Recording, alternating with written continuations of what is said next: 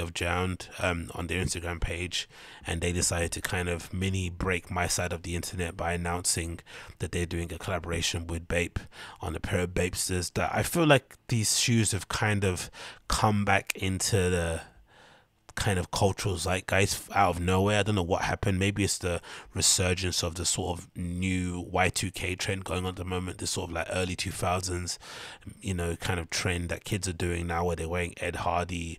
They're harkening back to all those times. I see people sharing cool little images of Pharrell back in the day when he was in NERD, Lil Wayne when he used to wear BAPE. It feels like that kind of whole look is coming back.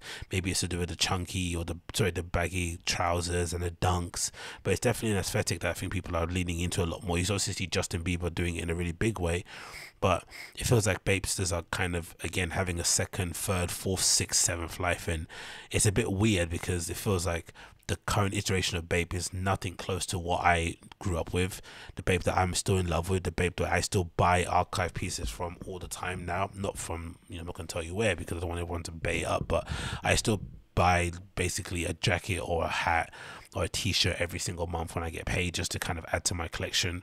I've got many magazines of old interviews with Nigo, and line sheets and kind of lookbooks, like actual physical books that I still kind of look at and kind of dream about from time to time. I still kind of kick myself that I sold that massive Gore-Tex downfilled bathing ape snowball jacket. Like, I don't believe why I let that go. It's such a dumb move. Really amazing jacket that I ended up letting go back in the day.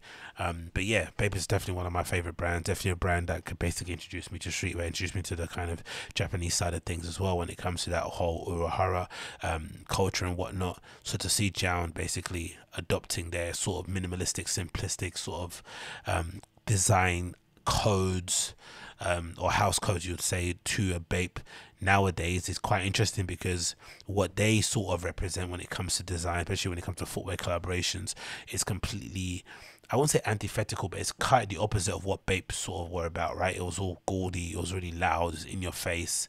It kind of, harkened back to, again, take inspiration from, old hip-hop videos and advertising, Americana, bold, beautiful. Again, there was that Marvel collection. That one was one of the best, where they all came like packaged like an actual action figure. Like, crazy work went into them, right?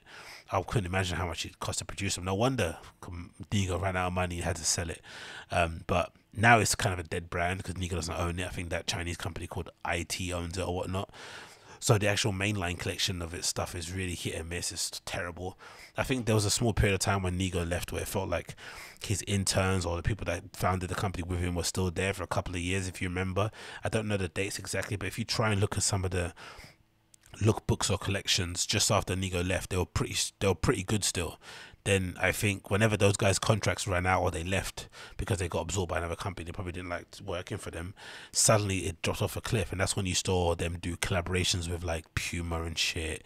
That's when you saw like weird rappers wearing it. It just went to complete dog doo-doo.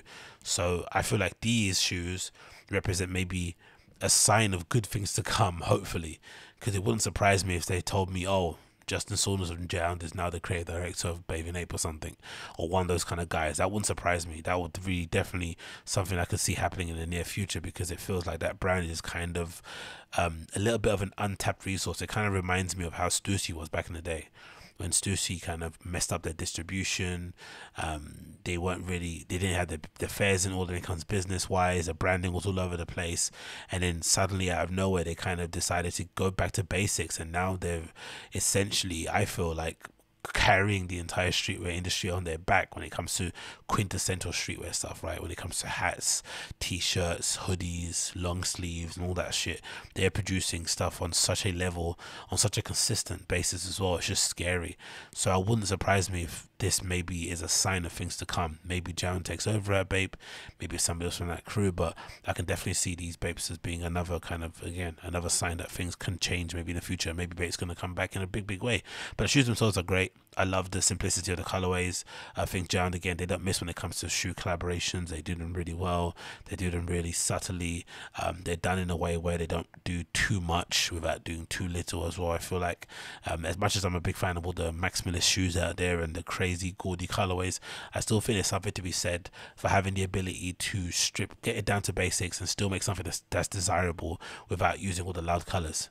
It's hard to do. It really is hard to do. I guarantee it's not easy to do this, to kind of get a shoe, strip it down to its pure essence, and then still try and make it desirable. Is hard. But the fact that they did it on a shoe that's mostly white with a grey swoosh, kind of going back to the classic sort of Nike Air Force One high sort of colorway that I had from back in the day too.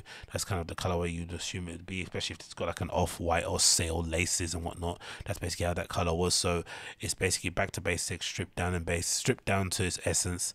And I'm interested to see if they're actually going to have other colors in the collection, or if it's just going to be that shoe.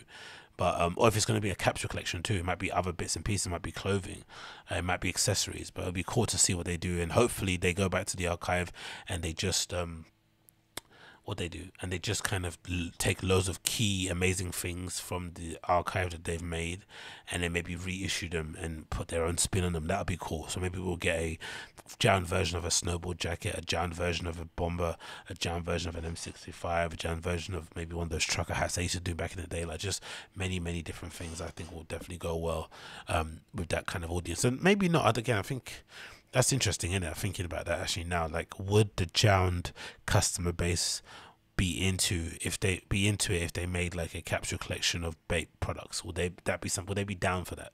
Probably not, right? You would imagine, because they like a particular aesthetic, and aesthetic is like, it's very Tumblr. It's very, it's very back in the day Blogspot, right? It's kind of very minimal. It's very bare. It's all about tones and hues and fabrication and textures.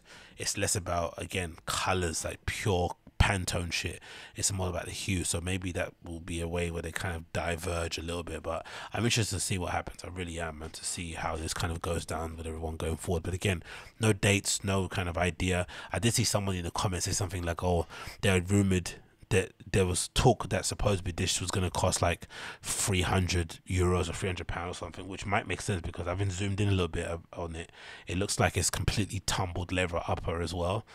And maybe, I don't know if they got them, that's a metal ringlet at the top. Maybe they've got like JJJJound embossed there, but it doesn't look like there's many JJJJound iconography pieces I can see there. Maybe at the back of the heel, but BAPE's still written on there on the toe.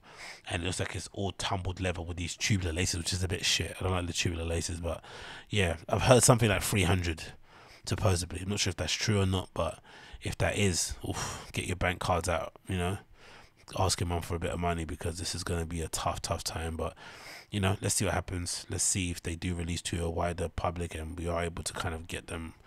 I imagine probably not, but stranger things have happened, innit? Stranger things have happened.